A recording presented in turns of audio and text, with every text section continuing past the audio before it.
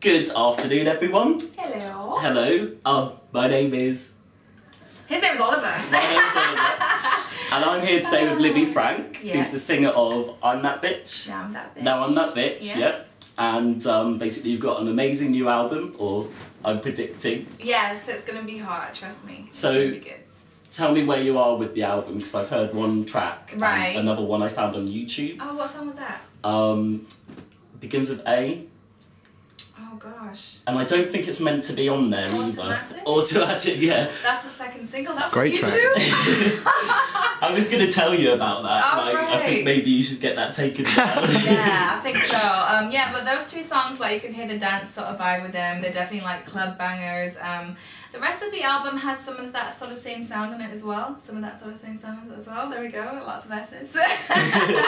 Lots of S's on the album. Yeah, and also there's a retro vibe to it, and there's a sort of like slower song that's really acoustic, and then there's one that sort of has a reggae vibe as well, because being from Barbados, I definitely had to get some of that Caribbean vibe on there. So it's going to be really cool. It's definitely a perfect representation of who I am and where I've been. And tell me, how did it all come about then? So how did you get a record deal?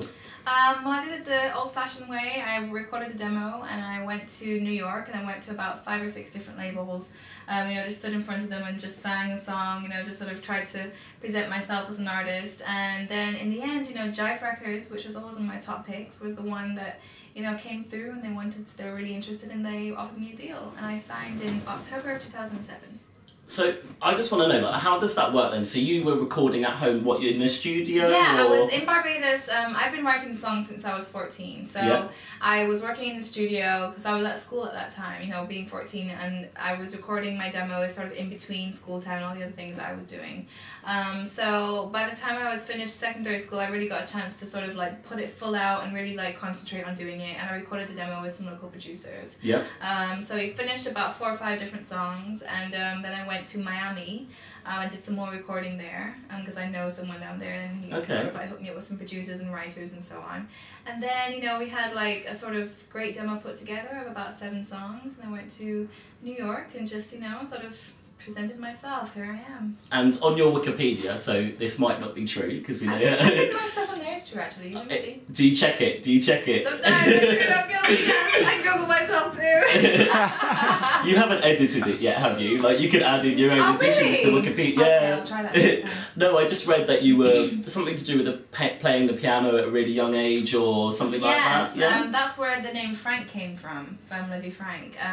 That's my late grandfather's name, and when I was 2 years old, I was playing on the piano, really focused, and probably was playing a bunch of crap, but I was really focused, and nothing else was mattering to me. I was just like, playing away. And my grandfather looked at me and he said to my family who were standing in the room, "She's going to be a musician, just watch out." So I was 2 years old then, so it's like he predicted this, this great journey that I'm on right now. And then, so after you started just flipping back now to the present, so you, 2007 your deal, and then you've been recording since then? Yes, I got signed in October, and the January of 2008 I started recording my album. I finished in about July, and then there was some time in between when the single was going to be released and the time that I finished recording for the album, so I started doing some songwriting for other artists. Oh yeah.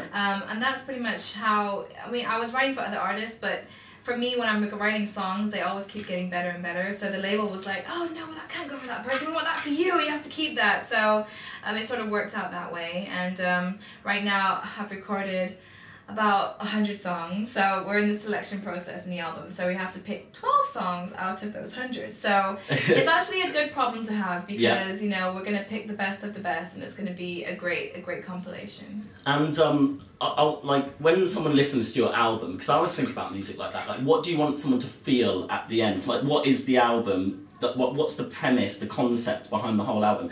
Is it like, I'm going to throw everything I can on there, like, a bit of an, like you said, acoustic reggae, or is it like a going out record, or what is it? I think what it really is, it's like a journey, because for me, I'm a Gemini, so I've got loads of different sides to me.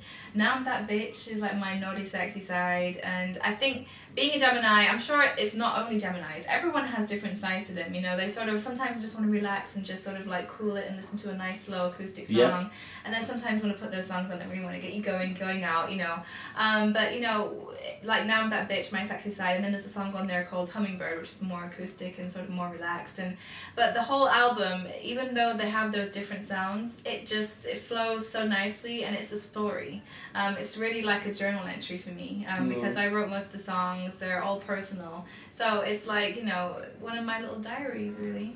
Diary entry. Yeah. And I'll tell you what, because when I went to your showcase, what I did like, because you obviously got really powerful voice, but also you've got like that nice tone and that softness to it as well, which you know, some singers kind of like have the power, but the tone is just terrible to listen to.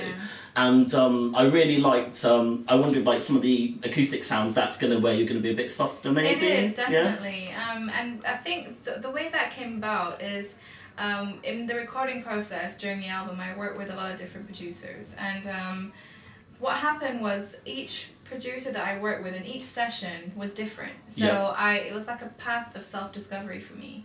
And I sort of like discovered new things about my voice and different textures and, you know, different ways that I sing things and the words and the way that I write. So it's really showcasing, you know, all the different sides of my vocals and the way that I express myself. What about like, so in the studio recording, how, like, is there anything weird that happens? How does that work? So you just go in and... Yeah, you know, each one is different, as I said, so there's no sort of formula to writing songs. So sometimes, like with the producer that I did, I wrote Now I'm That Bitch with Salam Remy. The way that he works is that, you know, we sat down together and he sort of like got a vibe about me and sort of like picked my brains and asked me, you know, how are you feeling today? You know, what's going on with you? What are you feeling like writing today? So I said, he said, okay, well, it was close to the time that we were finished the album. And he said, okay, well, you finished the album, you know, sort of coming to the end of it. What is there left that you want people to know about you? What is there left that you want to sing, and what do you want to get out there? So I said, I really want people to know that, you know, I've got a lot of different sides to me. I'm not an innocent girl, because when people first meet me, they're like, oh, you're so sweet, you're a sweet bitch. So I definitely wanted to show that side of me. So I was like, okay, so you want people to know that now you're that bitch. I was like, yeah, exactly. So. But the song is about, like, well, from what I read into it, it's about someone that's like totally screwed you over, and now you've come back better than ever. Yeah, so now I'm in control, and I Is that true? Has this actually happened? Yes, it has. And I'm sure you can relate to that. Yeah, of course. It's happened to everybody. Every time, oh, you do it? You're the one that's the bad guy? No, I'm the one that's like, right, I'm going to spend 3 hours getting ready. Yeah. I'm going to look so good when I bump into them. I did that once, it was really terrible, but I did look good. Every person that I meet has that same story. Yeah. So, you know, it's a great song in that way. But as I was saying, you know, each producer works differently. Sometimes they have a bunch of tracks that you listen to and you say, okay, I like that one, I like this one, I'm going to write to this one. And sometimes, you know, you sit down with a producer and he's got his guitar out and we're just sort of writing together and jamming, and we're just letting it happen naturally. So yeah, it's been different all